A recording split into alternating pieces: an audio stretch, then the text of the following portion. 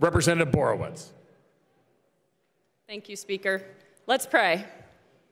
Jesus, I thank you for this privilege, Lord, of letting me pray, God, that I, Jesus, am your ambassador here today, standing here representing you, the King of Kings, the Lord of Lords, the great I am, the one who's coming back again, the one who came, died, and rose again on the third day. And I'm so privileged to stand here today. So thank you for this honor, Jesus. God, for those that came before us, like George Washington and Valley Forge, and Abraham Lincoln, who sought after you in Gettysburg, Jesus, and the founding fathers in Independence Hall, Jesus, that sought after you and fasted and prayed for this nation to be founded on your principles and your words and your truths. God, forgive us. Jesus, we've lost sight of you. We've forgotten you, God, in our country.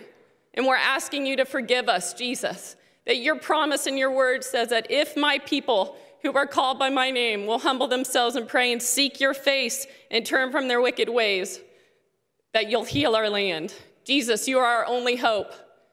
God, I pray for our leaders, Speaker Turzai, Leader Cutler, Governor Wolf, President Trump. Lord, thank you that he stands beside Israel unequivocally, Lord. Thank you that, Jesus, that we're blessed because we stand by Israel, and we ask for the peace of Jerusalem, as your word says, God. We ask that we not be overcome by evil, and that we overcome evil with good in this land once again. I claim all these things in the powerful, mighty name of Jesus, the one who, at the name of Jesus, every knee will bow and every tongue will confess, Jesus, that you are Lord. In Jesus' name, amen.